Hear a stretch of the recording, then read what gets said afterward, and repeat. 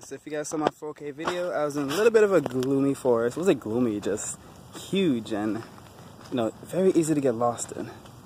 Today, I'm in a park closer to my home, and you know, I'm exploring it more than I usually do.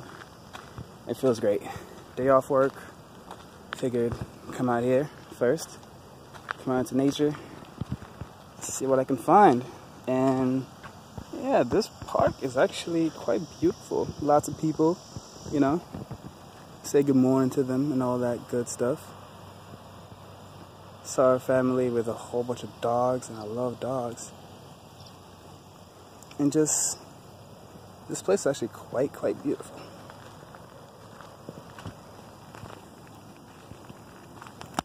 Do I want to go down here?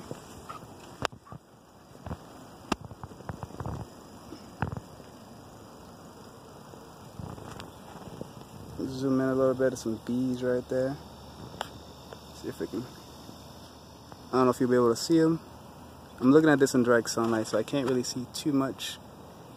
Yeah, a whole bunch of bees over there. I've never been bitten by a bee before. So, if there was a day that I was gonna get bit by a bee, today would be it. I'm all up in their space and shit. It's all good though. They know that I don't eat honey, so, you know, they might not come after me, hopefully. And if they do, you know what? I'll learn something from it.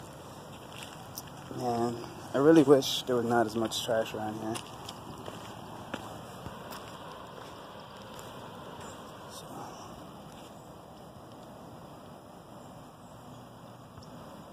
So this is 1080p, 60 frames per second. I probably should have said that, but you know what? It'll be in the title of the video, so y'all will know. And of course, you can still mess with the exposure.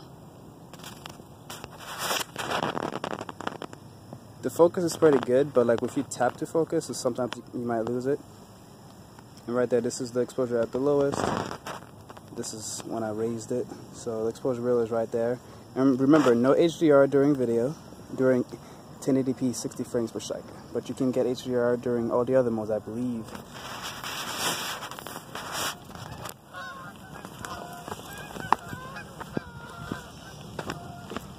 But as you can see, I'm walking here.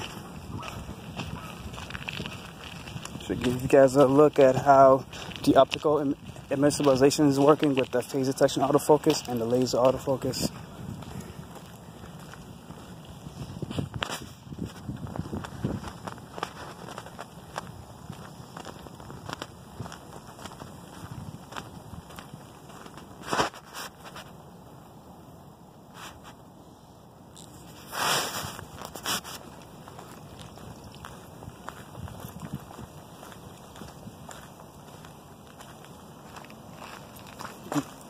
Well, while you guys are here,